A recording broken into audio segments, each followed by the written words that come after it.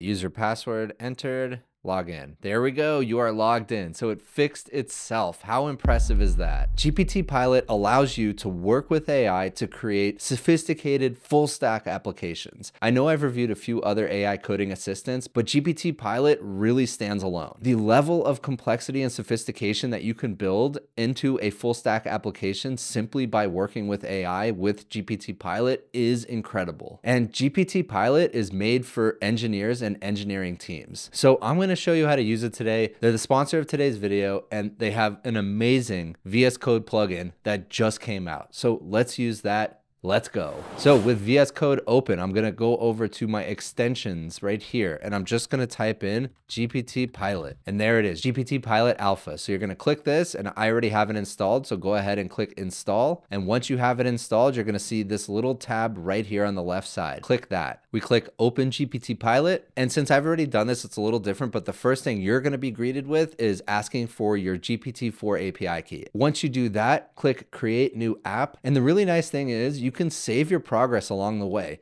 If you build a complex enough application, it could take a few hours to do in collaboration with the AI. But a few hours is nothing compared to potentially weeks of work that it would have taken without this. And what we're going to be building today is a full stack application that allows for authentication. So logging in, resetting the password, registering, everything, full stack. So what is the project name? AuthMe. Hit enter. Describe your app in as much detail as possible. So we're going to create a Node.js app that enables users to register and log into the app. On the front end, create only 3 pages. One that enables users to log in, the other that enables users to register, and the third one shows the data of the logged in user. Make sure that after registration or login, the user is kept logged in a session so that when you visit the homepage, you could see the login user. And we're going to be using Mongo for the database. Now you can build anything here. Okay, now that we have this described, go ahead and push send, and it's going to start asking me questions. So again,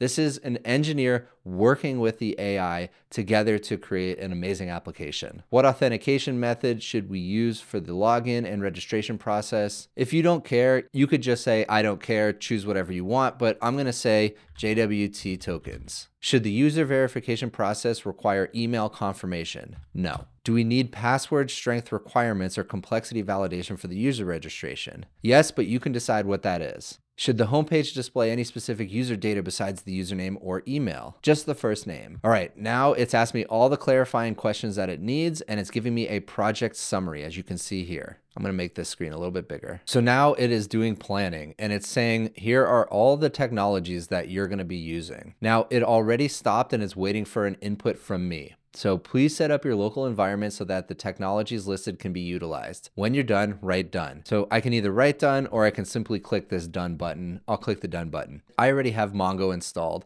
Some of these things it can actually install itself, but I like to just take a look, and if I don't notice anything that I clearly don't have, I go forward and click done. And now it's creating the action plan for development. And the nice thing is, as you're developing, you're gonna run into bugs, just like any developer would. And you can work with the AI to debug things, to test things along the way, and to make sure that you're ironing out things as you go. And this iterative process between an engineer and an AI is really what distinguishes GPT Pilot. Okay, so let's take a look at some of the descriptions of what it's going to be building. Implement user registration backend logic, and we have the programmatic goal, we have the user review goal. Here's another one, create the registration page. So it's saying exactly what it's going to be building. Now for the actual development. Implementation task 1, initialize a Node.js project with express.js and set up a basic server. So here we go. It says here to implement task 1, you'll need to follow these steps, but that just means that it's going to run it for me, and you'll see that in a minute. So here you can see it's planning all the commands that it's going to have to write out. Okay, here we go. So now it paused and it says, can I execute the command npm init-y? And it gives you a timeout window that it can execute that within. So can I execute this? Yes, yes you can. And the nice thing is, as it's building, we're actually going to see the code being written over here on the left side, all the files being created. And if it ever needs input on a specific line of code, it actually pulls up that file, highlights the line of code, and asks you for that input. So here we go. Can I execute the command npm install express? Yes, you can. Okay, so here's the first good example. So I'm going to move that over a little bit.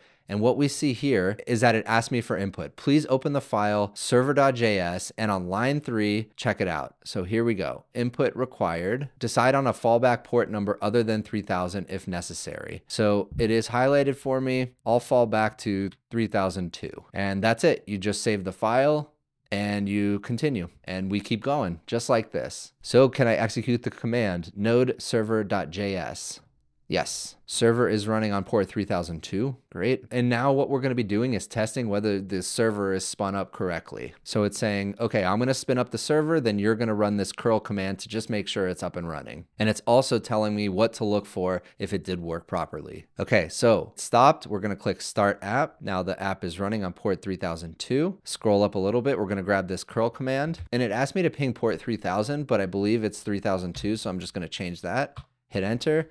And there we go, it's alive. So we can either stop the app or we can just continue, and I will continue. Now it's gonna install packages, task 2. And so now you're starting to get the feel of the kind of ping pong back and forth between myself and the AI building this application. Okay, so we got to another stopping point. Can I execute the command npm install mongoose? Yes. So all I really have to do while it's sitting here building things is just confirm and make sure it's working. So here we can see user.js just got built out. And now we have a pause. Open the file .env, and on line 1, check out the required input. Okay, so let's see. So it just says replace with your MongoDB connection string if you're not using the default local, but we are. So we just delete that comment, save, and continue. And yes, you can do npm start. Okay, so we have our first error. So it says can't find module.env, and that's because we don't have it installed. So can I start debugging this issue? Yes. So here we go. The error message indicates that .env package is not there. Can I install it? Now it's asking me to install it. Yes, you can. npm start again.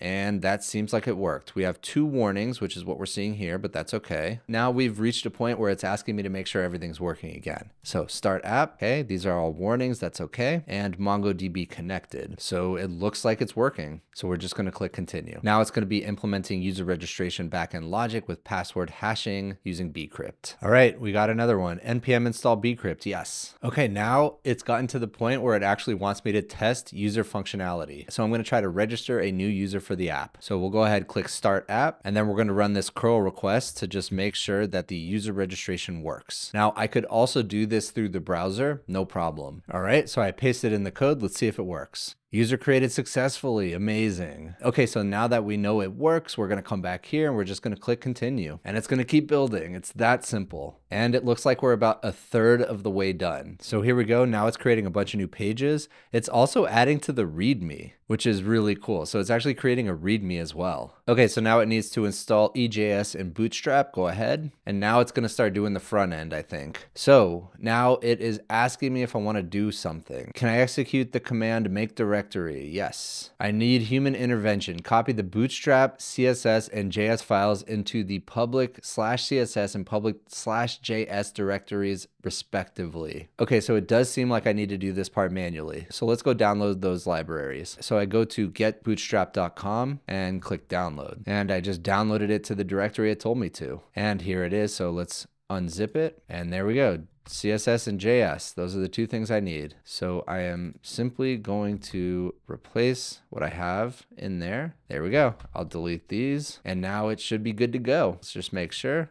Yep, there's everything. All right, that was very easy. Next, let's start the app just to make sure it works. We have some warnings, but otherwise it seems like it works. So continue. Can I execute the command node server.js? Yes. Okay, so we have a little error. Got incorrect CLI response. It's a deprecation warning. So this is a warning. We shouldn't have got the error, but let's see. Go ahead and debug it. And it might just say, hey, this is actually a warning, no big deal. Yeah, the deprecation warnings are not critical and should not prevent the server from starting. Okay, so it might try to fix it anyways. No debugging appears to be necessary. Okay, so we've gotten to another point where GPT Pilot is asking me to verify that it's working. So let's do that. So we just click again, start the app. We have some deprecation warnings, and these are all warnings, so that should be fine. Server is running on port 3002, MongoDB connected. Okay, so we're gonna grab this curl request, gonna copy it, switch over to terminal, paste it in, hit enter. User successfully created. Let's try it again just to make sure we get an error warning now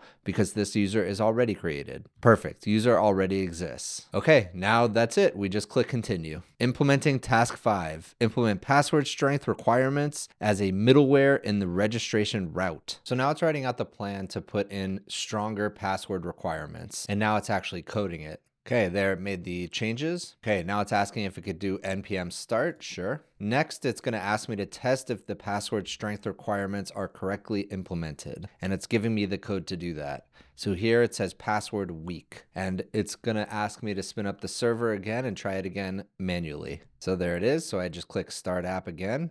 I can scroll up, grab this command right here, switch over to my terminal, paste it in, hit enter, and there we go. Password does not meet strength requirements. Perfect. Okay, so I click continue. We keep going. Now it's writing the JWT secret code. Okay, so it wrote a bunch of code. Now it's asking me to install a few things. Go ahead. Okay, and I can tell that it is asking me to verify something. So anytime you see code highlighted like this, it's asking to verify. So let's look at it. Add a secure JWT secret key. So I'm just gonna add super secure. It doesn't really matter for this test. I'll save it, open this back up, and continue. Now we have another one, session secret key, and it'll be super duper secure, and continue. All right, now we're gonna test the login functionality. So let's click start app, grab that command. I'm gonna paste in the command they gave me, and I'm actually gonna use a user that I already know is registered. So back up here for my previous commands, copy that. All right, and then I'm gonna use the password of